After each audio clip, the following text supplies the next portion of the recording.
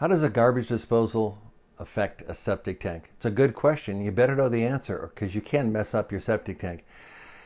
Garbage disposals are wonderful convenience items, but when used in conjunction with a septic tank, they have to be used modestly. And there's some things that should never go in that tank. Don't put any more undigested food in there than is absolutely necessary when rinsing off the dishes.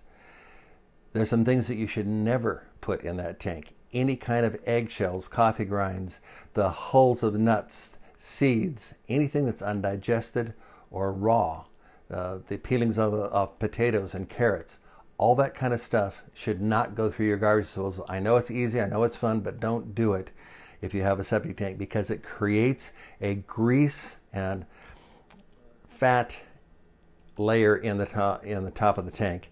And that's where you get that thick scum layer from because undigested food is very difficult for bacteria to break down.